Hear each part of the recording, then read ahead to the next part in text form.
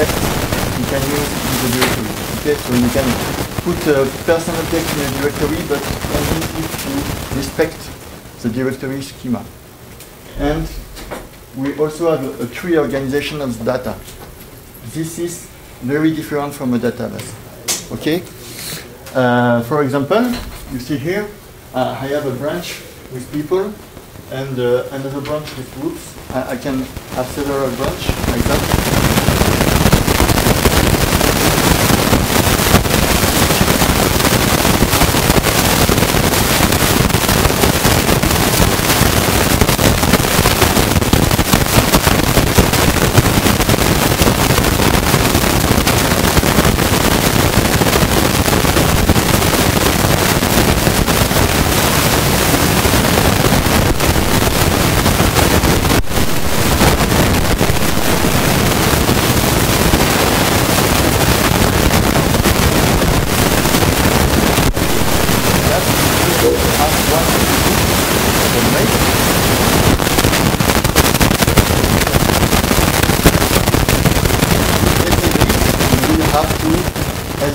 Store a single string separated with commas, for example, or use a mail 1 column, mail 2 column, mail 3 column, mail 4 column. Okay, this is not the same model as LDAP. So when you have to deal with an LDAP directory, you have to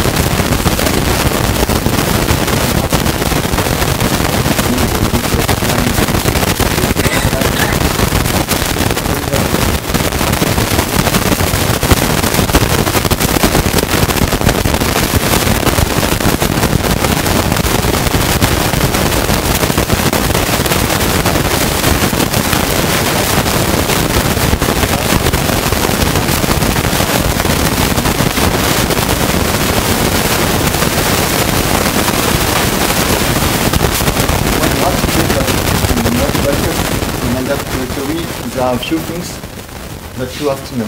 Okay, first, LDAP is a connected protocol. That means you open a connection and you can, in this connection, do a lot of operations. Okay? Not like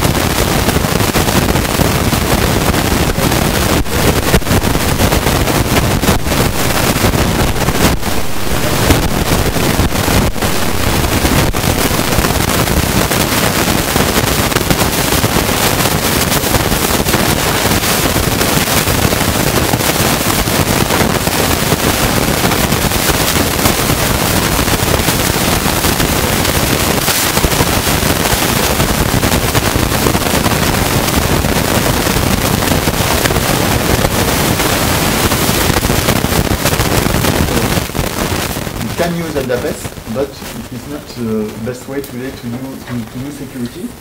You have to use LDAP v3 because in 1997, okay, I said, so almost 20 years that this version of LDAP exists, but we know that some clients or some servers today only accept LDAP v2, but it's a really bad idea to use LDAP v2 nowadays.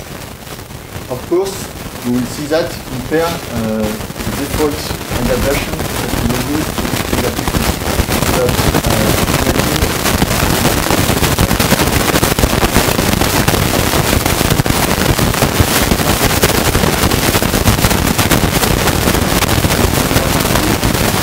I will explain in your video.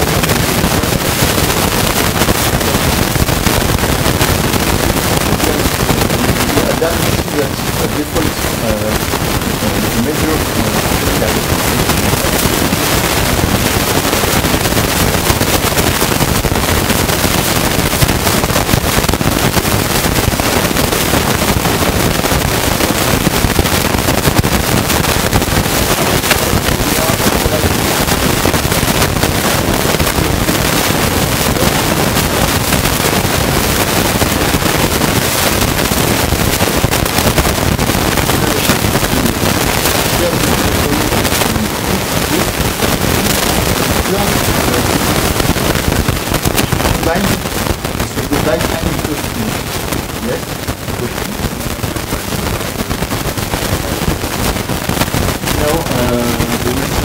Netldap, if you don't do an unbind, the Perl code will just flush, flush the object, delete the object, but will not do an unbind.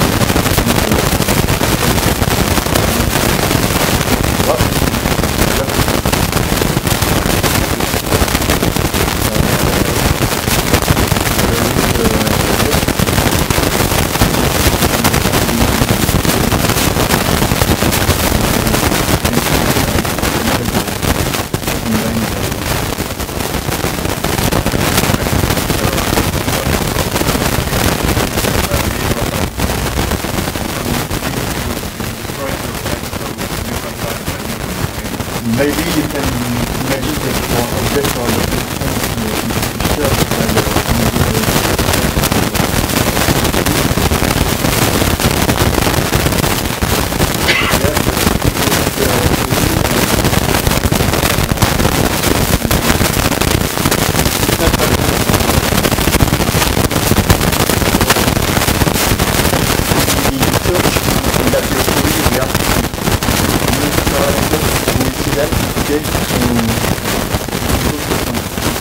if you want to search the phone number of someone, you don't have to go to all directory. You just want the phone number of the person. Okay, so you have to know how to go search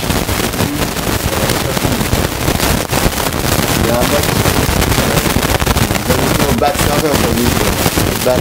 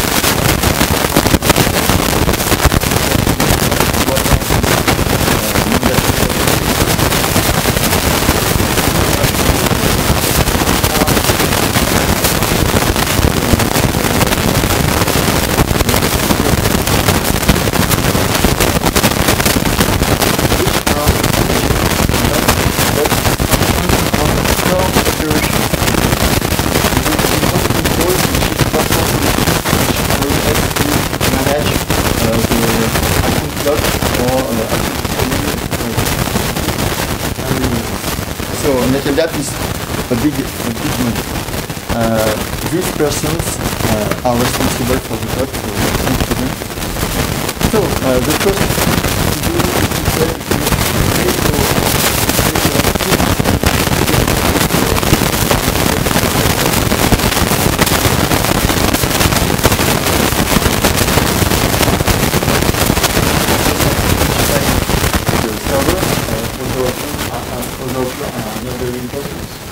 if you know IO socket module, you can pass all IO socket options to the connection.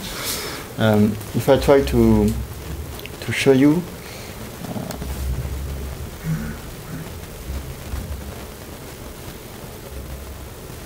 I will make it wider. Okay. So I'm just doing here a new connection, okay, to localhost. So I have an Netldap directory here. Here is open Netldap, okay, it started on localhost. And if I run my script here, I just will have to, I say, okay, I'm connected. Okay. This is an object, so I just test if the object is defined or not. If it's defined, I'm connected. Okay. And after, we will see that we will do a bind. This is the authentication. Okay. Donc, when you bind with a distinguished name, which is not just a login, okay, which is the full string of the Netldap identifier of an entity. By login means to say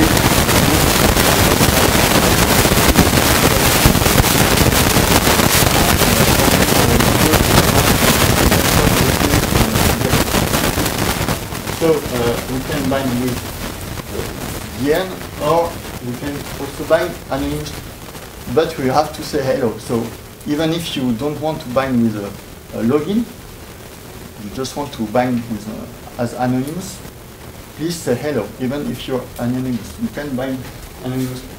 You can do SSL too. Someone know SSL? It's a way to delegate the authentication to other authentication source.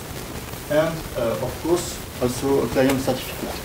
So here in the example you can see here, I will just comment that, and we just do bind.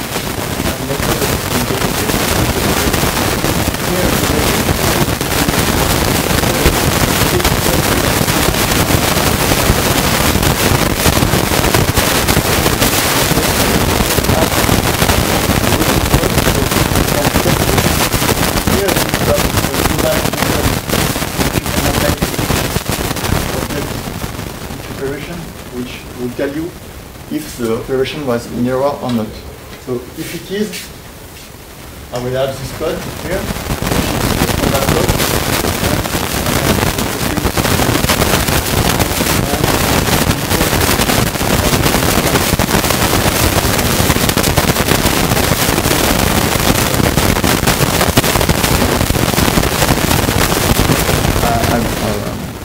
So here, I am here.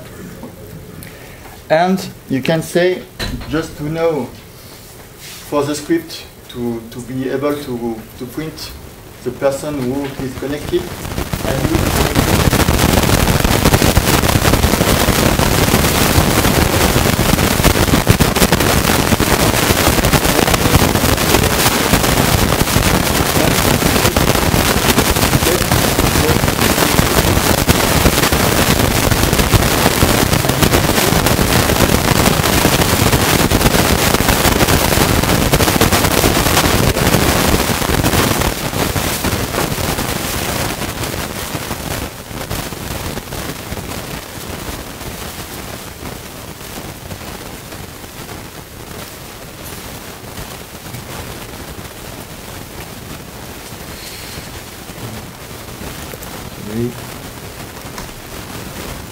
we'll just stop here for the moment.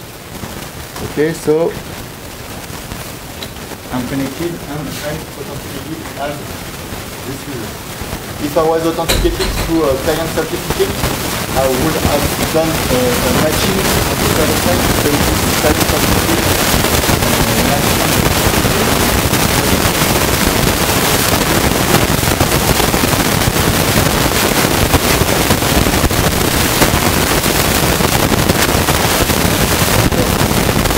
So now it's very simple, and now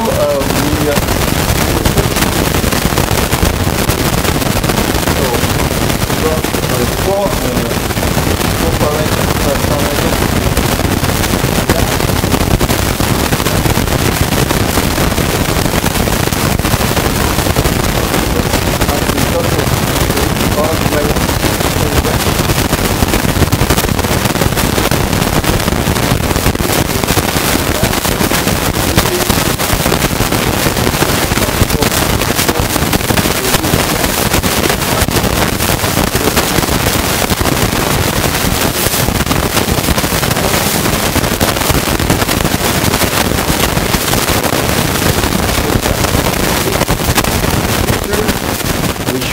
Have already read in LDAP is like UID equal to do or object class equal star, etc.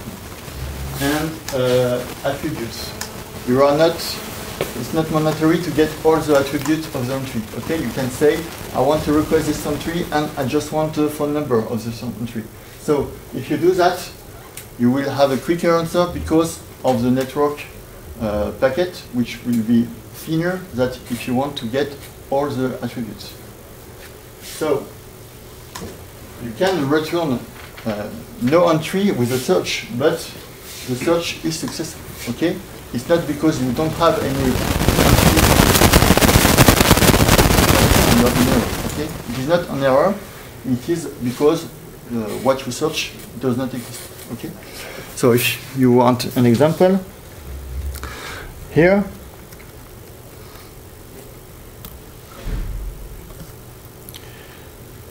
you can see a search. So it's a method I apply on the LDAP object. And here I want to search all the person entries, okay, under the branch O users. So I have a one scope. I say I just want the entry under this.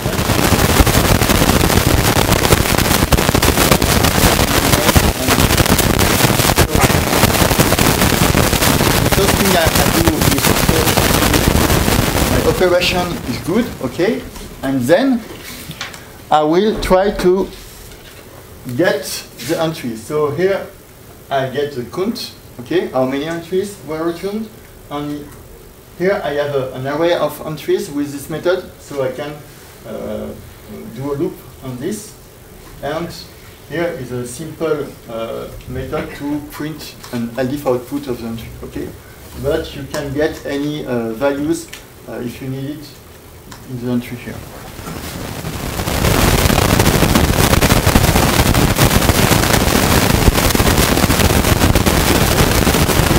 With an API, so you can manipulate an entry.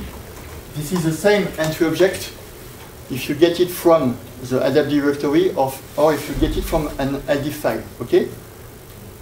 Whenever the source is a flat file or the LDAP directory, you get the same object. So it's very easy to manipulate to get an LDAP entry and to output in an LDIF or to do the reverse.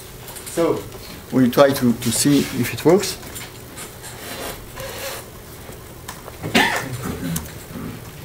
So first, here is my directory. We will see. Okay.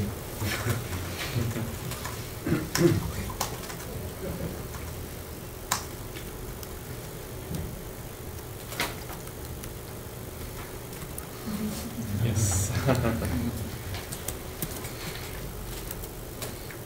Okay, this is the result, and if you see the log on the server side, we will see all the operation we have done. Okay, you see the bind, and you see in the result the error code. Okay, this is the server, and I'm doing an whoami extended operation, XT extended operation, a search.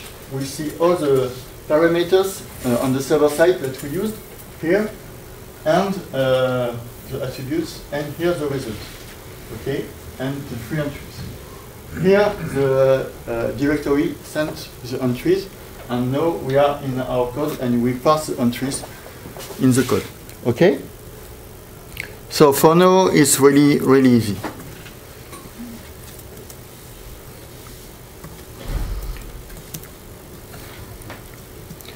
So entries, I already say that, so you can do what you want on entries.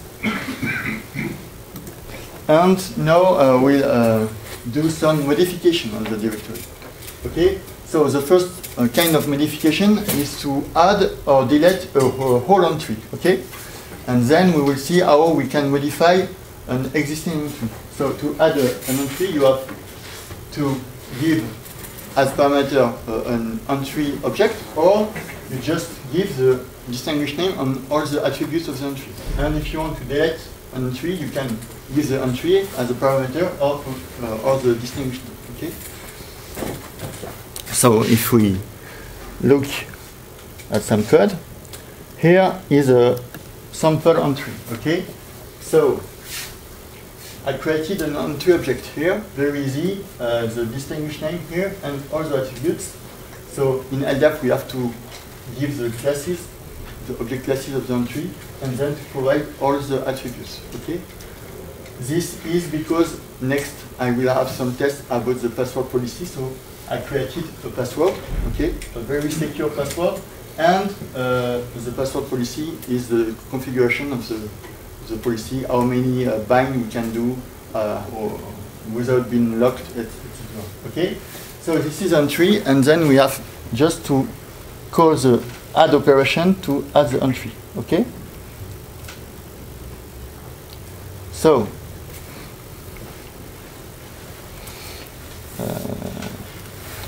then to make the test, we then have to modify. So you see there, we put the entry here and we say, okay, I want to retest the description.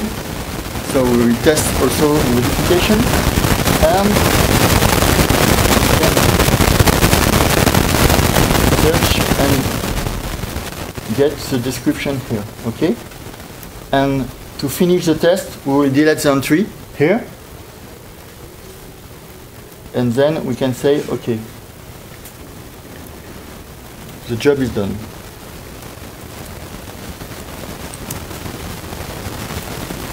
So,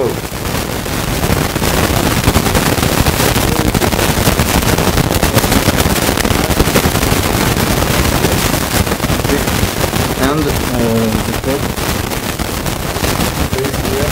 We have other description.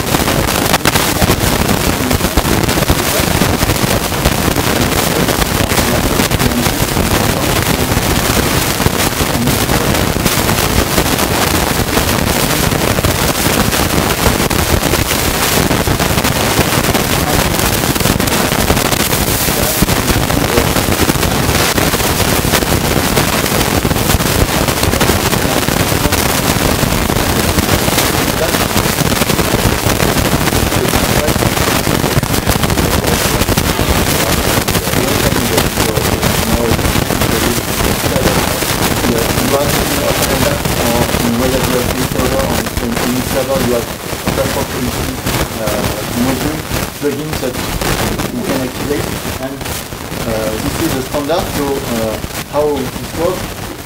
You have the control, which is sent by the LDAP client. So it is our script here, and the control says to the LDAP directory, I'm a client and I'm aware of the password policy method. So you can send me back the password policy. And when the server knows that, when you do an authentication, for example, the LDAP directory will send back the reference and information like you access order, or you access the file, or you don't have password policy, and back to the login site.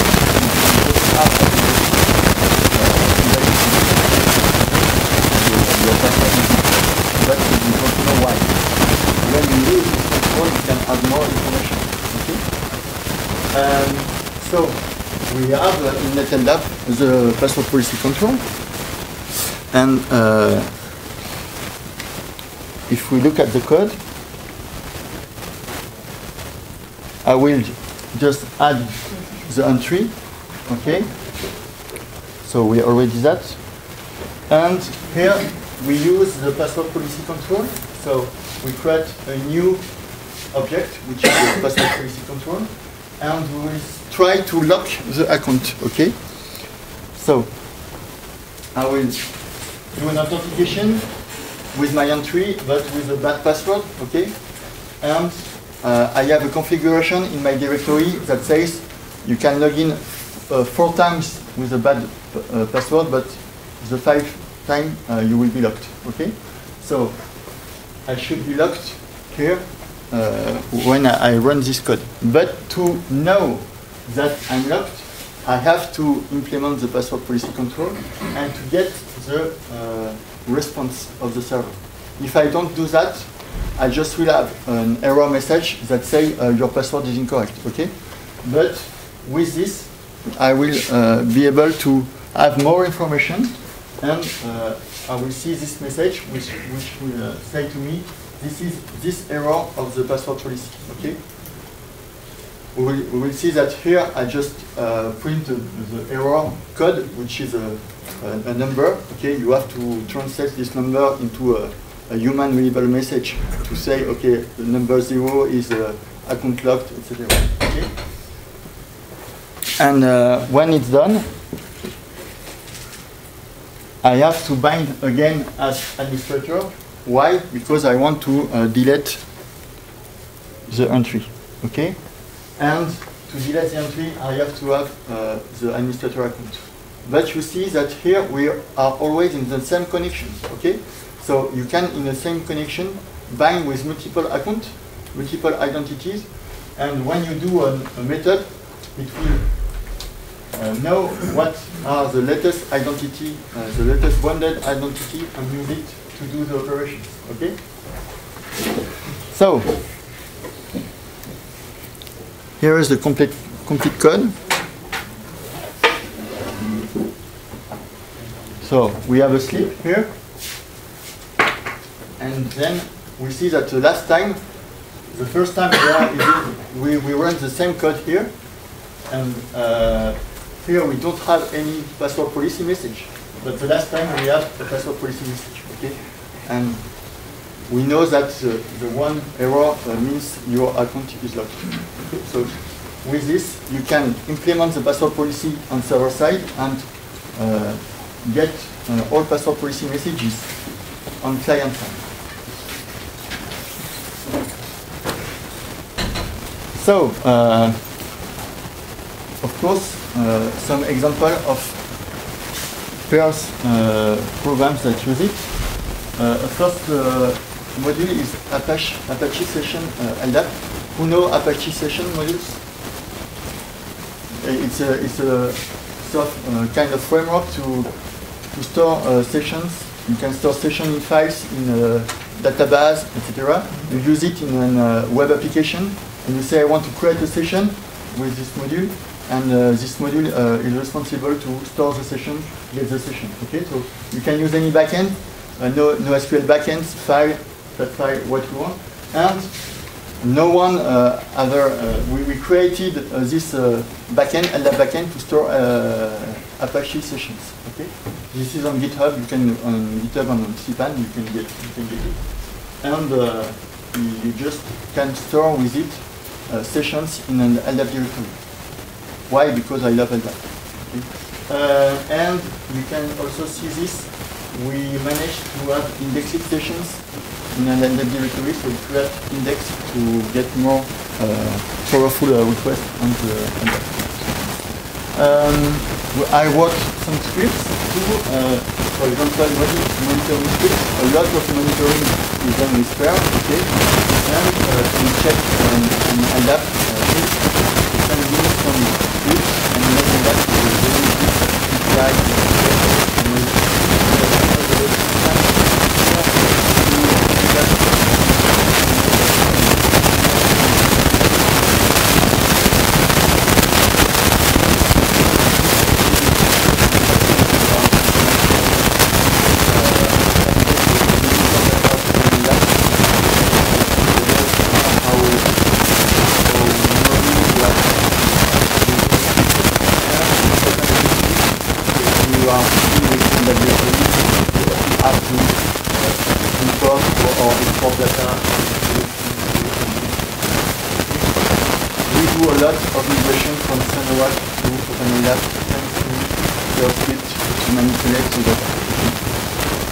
And the last, I have to talk about it.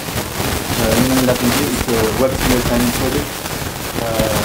Access control, identity federation. So we do a lot of things with LDAP. Of course, we do authentication with LDAP.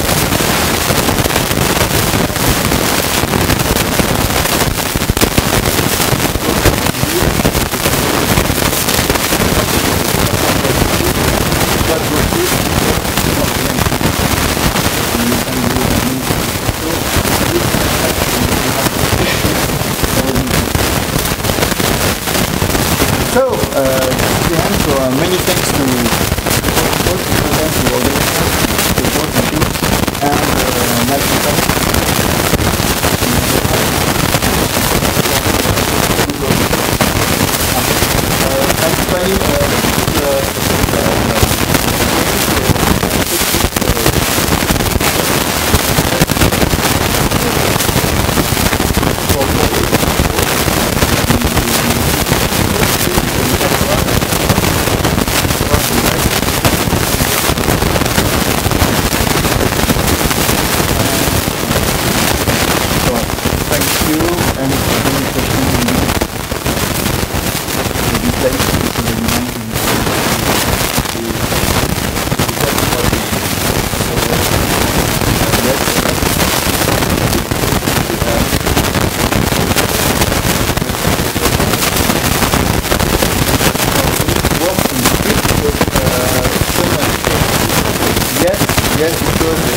No, we have some rules because we know that in some data are not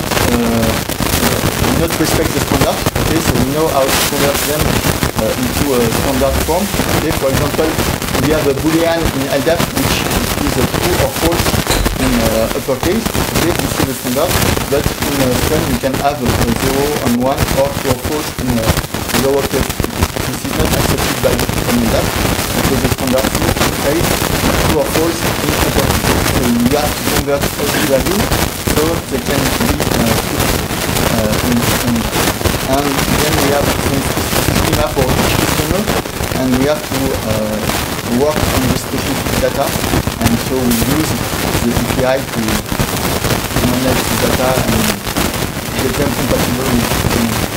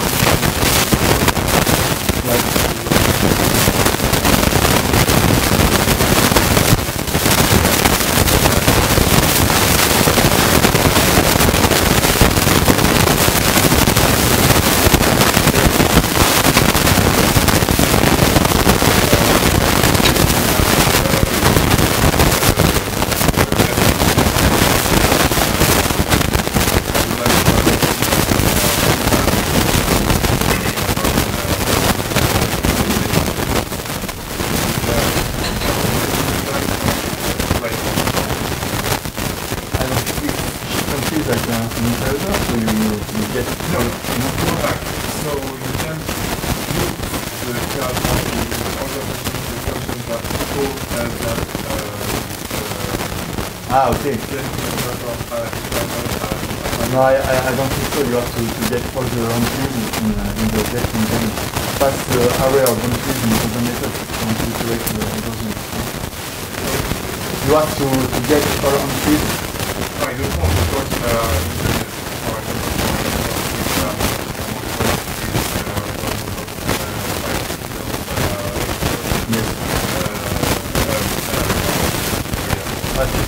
Okay, voilà, okay. So that's what I mean, going to the pocket.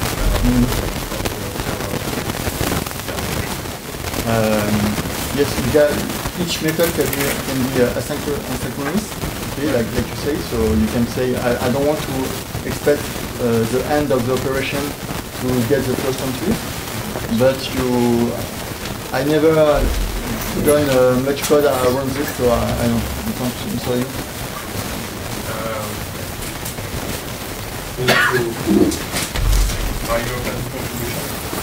I'm not the developer of the Netldap module, okay? But I'm on the list, and of course the code is hosted on GitHub, so it's really easy to do pull requests. Of course.